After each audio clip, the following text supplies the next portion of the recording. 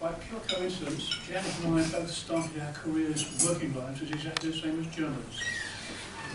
Janet has done over 40 years journalism, spent her time between Cumbria and this part of the world, and she was recently voted as the new role as the General Secretary of the British Association of Journalists.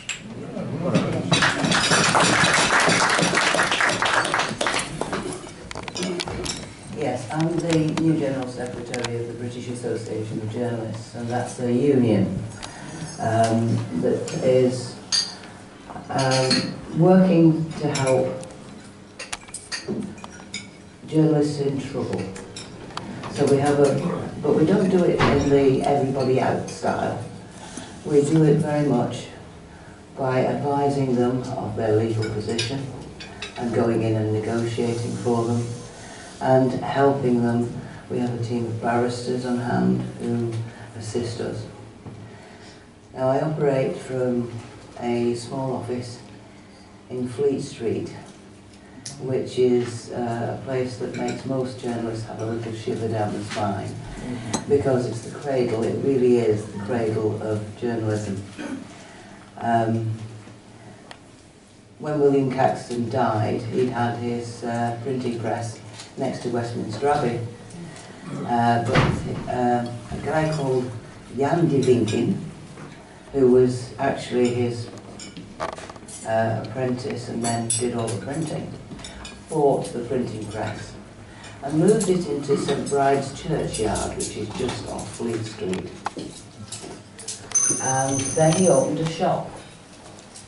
And while I was actually doing a little bit of research for this, I had a word with the historian at St Bride's, and I said, where was this shop? Where was the sign of the sun? And he pointed at the building that I occupy, and he said, it was around about there. So really where newspapers started. Now why did this start? William Caxton was a bit of a hobbyist, and he was independently wealthy, so he didn't need to make any money out of printing. He just wanted to bring books and book learning to Britain. But Jan de Vinkin needed to earn a bob or two. So he moved into the legal district, quite close to St Paul's, where they had the ecclesiastical district. And then he set up his printing press. And you can see it, can't you? This is the medieval period. The Wars of the Roses had just finished. The main spectator sports were jousting and bear baiting. And you can just see some entrepreneur walking in and saying, oh, I've got the Baron of Hornchurch versus the Bastard of East Cheam at Windsor Castle next Wednesday. Entrance fee 1 groat, but all the people who might want to go and have a groat to spare won't know about it. And Jan de Vinkin saying, well, you know, I can print you a pamphlet with that on. And, oh, that doesn't take up an awful lot of space. How about I write the bit about how Lord so-and-so nobly lost his head at the Tower of London, and all the people who weren't there will be able to buy this from me and enjoy themselves reading it. And that is exactly how newspapers started, and that's more or less how they work today. The advertisers advertise, and the white space around them gets filled with news. Whether it's good news, bad news, or indifferent, it's filled with news. And the general public buy the paper, and the advertisers hope that you might actually look at the advert as well as the bit that you really want to hear about. So then I thought, well, has it actually changed? Has this it's changed since 1491, this profession of ours? Oh, I think I've lost me. Yeah. Okay. Sorry. So I had a look at some old reporting, And this is 4 different reporters, all talking about the same man, all round about 1500. And it says, one says, he thought of nothing but upon women. That's a guy called Comines. The next one was said he was licentious in the extreme. Moreover, it was said that he had been most insolent to numerous women after he had seduced them. For as soon as he had satisfied his lust, he abandoned the ladies. The next one, that was Dominic Mancini, who was in England in 1482 to 83. And then the next one is, he was of youth greatly given to fleshly wantonness, for no woman was there whom he set his eye upon, but he would importunately pursue his appetite to have her. And that was Sir Thomas More writing about it, I say, and not Sir Thomas More doing it. And then a monk at Croyland Abbey wrote, he indulged his passions too intemperately. Now this is royal correspondence stuff, believe it or not. This was Edward IV. That's the elder brother of Richard III. And nothing's changed, has it? That is reporting. That is what happens every time you open your paper and say, oh, did Prince so-and-so do this? Yeah, that is how reporting started, because in order to sell something, you have to have something that people want to read about. And quietly, even though we might say, oh, isn't it dreadful? There's nothing but smut in the papers. We're still picking it up. And Robert Burns actually wrote a poem about it, because somebody had sent him a newspaper. And he was very disparaging in this poem about what he didn't want to read.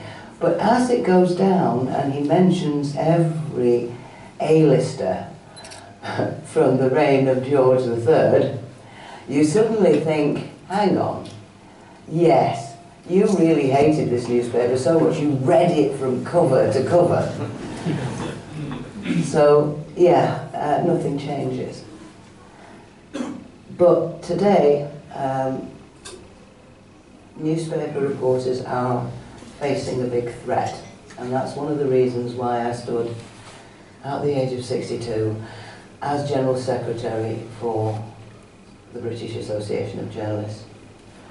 The whole industry is in a threat now because of the internet and declining sales and a different culture that is, the rest of the country is feeling a little bit more than in London at the moment. And because of that, there are things like redundancies happening. And there are people who used to make a very good living and were very respected journalists who are now coming to me and saying, the Daily Mail Online wants to pay me 30 pence a picture for my press pictures. And it's costing more than that in petrol to go to wherever it was and take that picture. And so they're being squeezed from both sides. But worse than that, the biggest threat is press freedom. Because a lot of people don't actually understand why we have a press. Why do we have a press? Well, it's not just about selling stories about the debaucheries of particular kings, queens or A-listers. What it is about is informing the public about what is going on in the world.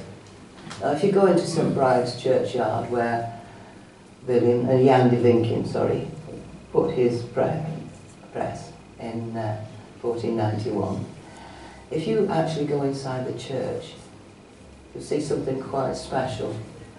The very first plaque you see on that side is to a young man aged 21 who died in Vietnam. Not armed with a gun, not there to shoot anybody. He had a notebook, a pen, and a camera. And he died telling people what was happening in that war. So that people like you and me could sit at home and read it over the breakfast table. And maybe some get so het up about it that they would go down to Grosvenor Square and protest and bring an end to that war. And that is why journalism is so important, because it informs people what is going on in the world and allows them to change something.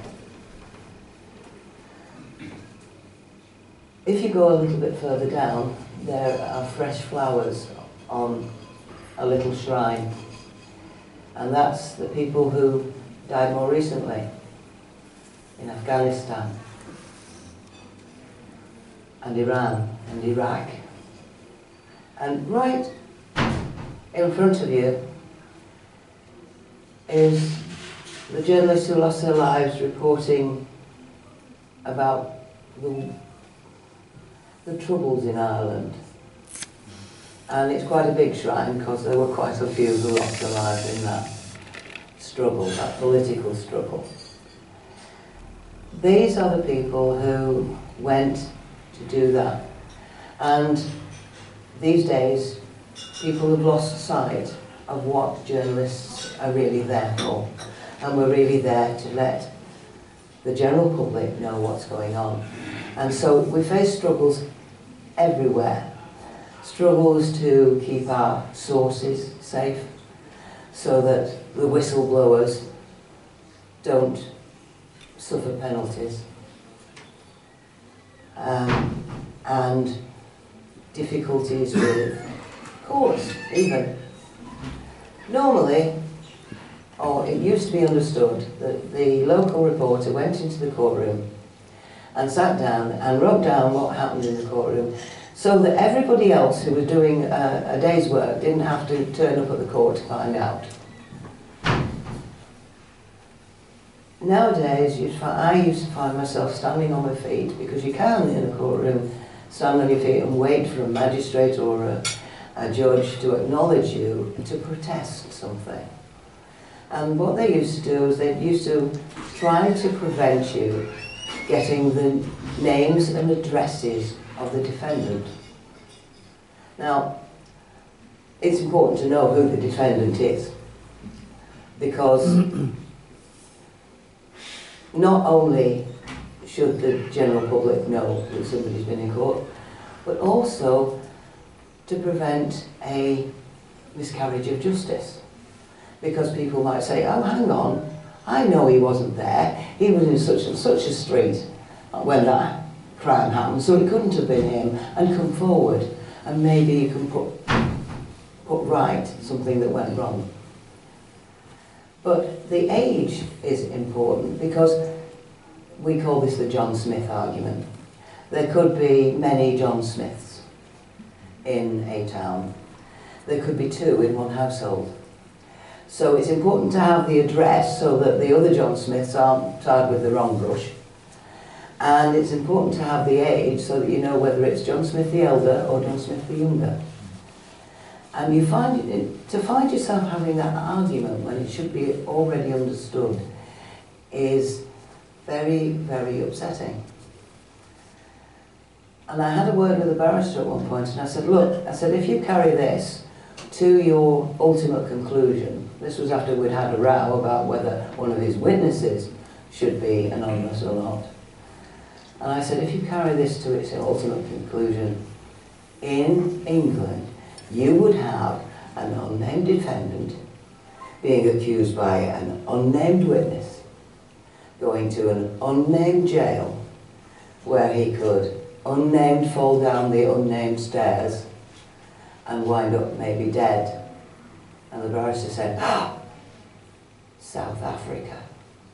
And that's why journalists fight for press freedom, because it's for you, and you, and you, and to make sure that you can put things right when they've gone wrong, and that everybody's accountable for what happened.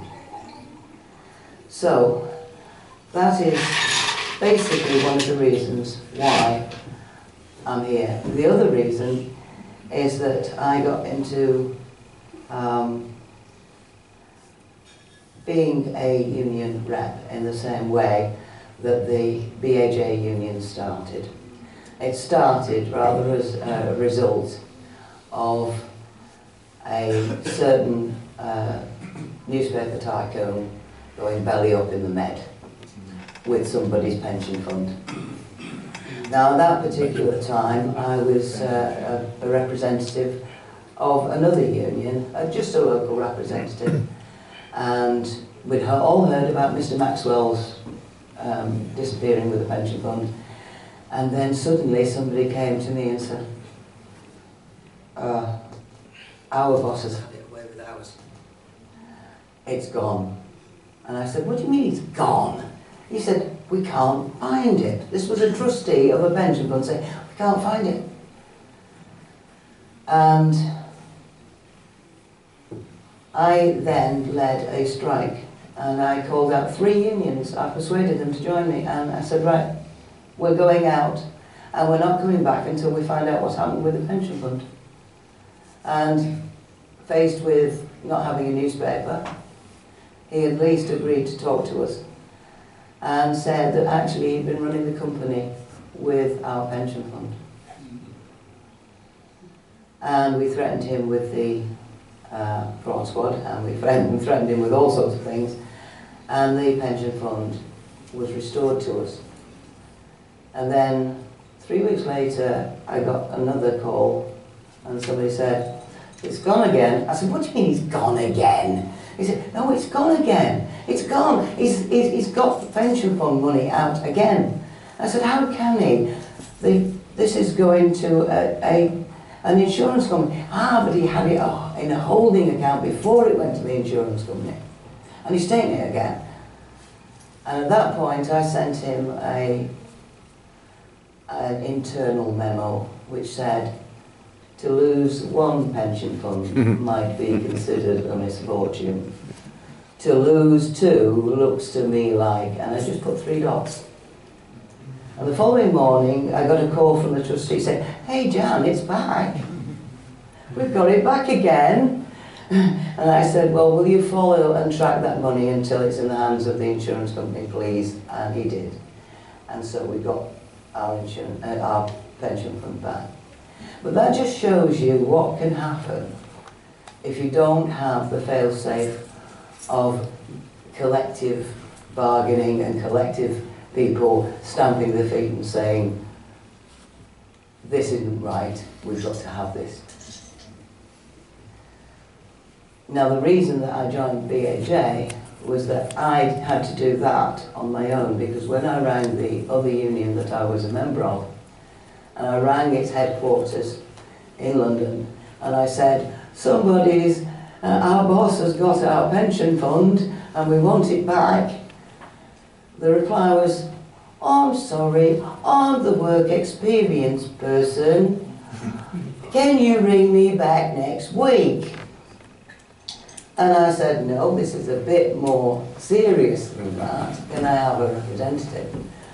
Oh, I don't know, I'll try. And 3 days later, I got a phone call saying, well, I'm sorry, if you want to call a strike, well, I can make it in a fortnight, but I'm sorry, I've got more important things to do.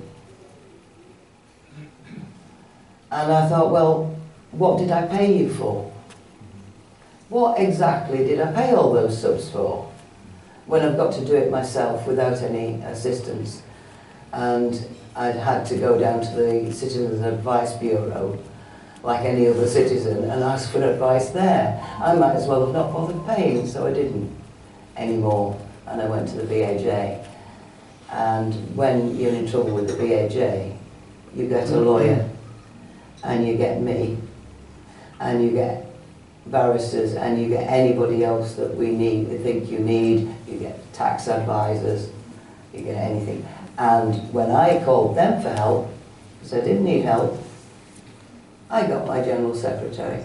And my General Secretary came all the way from London to Cumbria to go and basically beat up my editor about something that was wrong. And that's a different service, isn't it? And that's why I joined this particular union. I don't know, I think, yes, I've been told yes. Thank you very much for listening to me.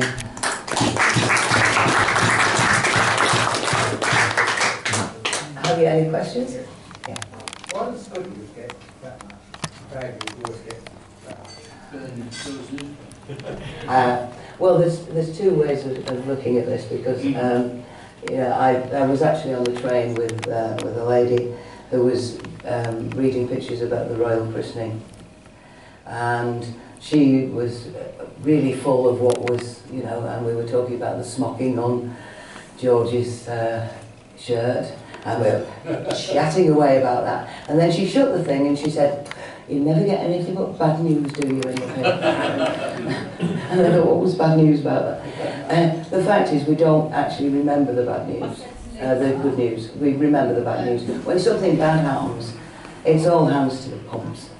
I've been on quite a few of these, and everybody turns up and gets as many words as possible, because the daily sale goes up.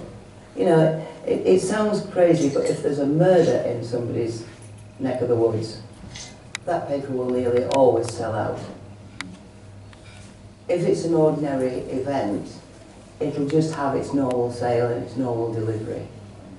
So if there's something bad happens, then it gets bigger prominence in the paper because people want to read about it.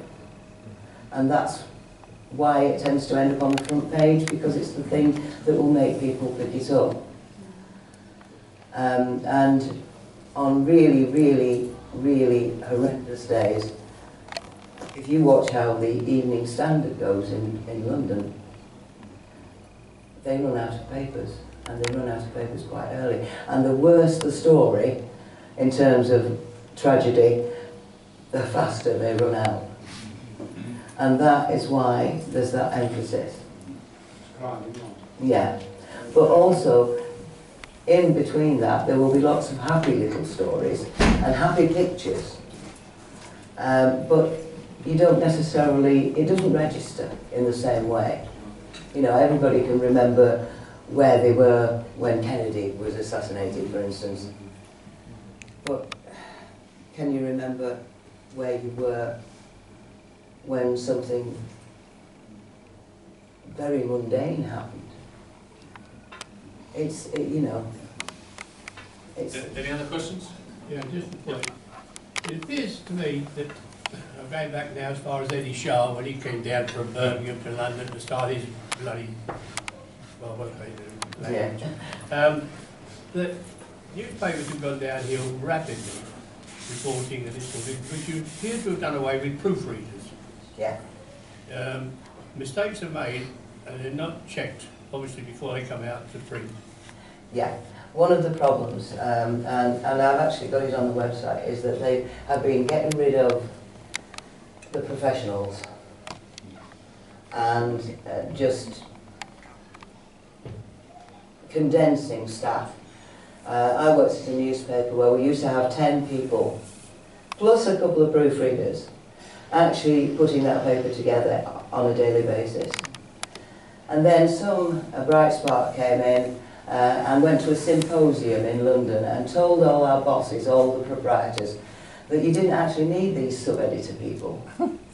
You just didn't need them. The reporters could put the headlines on, and they could put them in little boxes, because that's all you needed was a designer, and people could put. And they came back, and out of that, we went from 10 people down to 5 people doing the same job. But it was worse than that, because all those 5 people were entitled to 5 weeks holiday a year. 5 5s, 20, that's 25 weeks of the year when you're down to 4 people. And because they're working longer hours, and they're entitled to time off in lieu, then it gets down to 3 people sometimes doing the job that 10 people used to struggle to do, with proofreaders as well. And that's why you're noticing more literals. because they're trying to make people do jobs that they can't do. And that's another of the reasons why I'm a General Secretary of a union, because they push it too far. I think time goes on, so I'm going to ask Ray Needham if you'd like to pose a toast to our speakers. Mr. President, the gender post, fascinating. With newspapers and the press, we take for granted. We go to the newsstand, buy a newspaper, some read it, some look through it, as you said. You remember the bad points. But I was interested with the early history of how the news was gathered. And I thought if somebody has got a vivid imagination, he would spread the news far quicker than somebody with just reporting the simple facts. There's a changing face of news distribution with the internet and all the other things that are coming in. It must influence the changing face of journalism and journalism itself. And the problems with the internet, when you twitched on, they're not going to go away, are they? They're going to get worse. So we take newspapers for granted. They're a way of life, not just in this country, but throughout the world. And it's interesting for you to remind us of press freedom. Because without press freedom, we are not doing what we should be doing. So fellows, I'd like you to show your appreciation for our speaker.